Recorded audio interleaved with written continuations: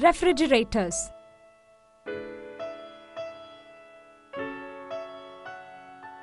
Ever since ancient times, people have preserved their foodstuffs by boiling, cooking, drying, or cooling. To keep provisions fresh by cooling, people used to place large blocks of ice around easily perishable food.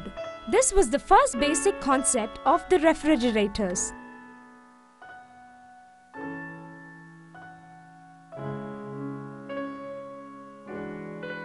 A refrigerator is used to generate an internal temperature lower than its surroundings, so it can keep perishable foods cool.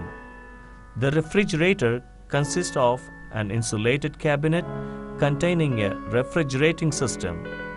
Coolants flow through a heat exchanger where they absorb excess energy and expel it in the surroundings outside the refrigerator.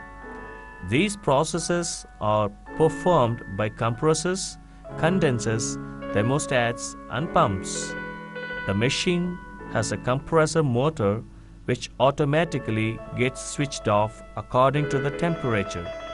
The refrigerator casing consists usually of a polyurethane foam with good insulating properties, which simultaneously also withstands high pressure. A refrigerator is used to keep food without being spoiled for a long time. It is also used to make ice. With the invention of the refrigerator, the wastage of food has reduced a lot.